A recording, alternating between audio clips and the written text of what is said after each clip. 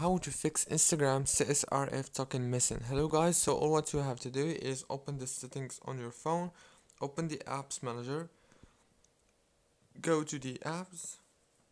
Now on this page you will find all the apps that you have on your phone.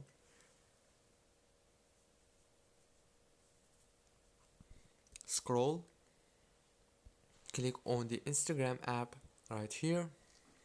Click on this option, as you can see, to stop running the app in the background of your phone.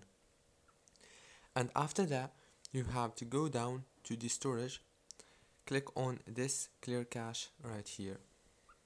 After you click on clear cache, go back, click on the app details. It will take you directly to the Instagram, as you can see. Now right here, all what you want to do is go here and click on update. That's it for today's tutorial. Don't forget to like, subscribe. Thank you for watching.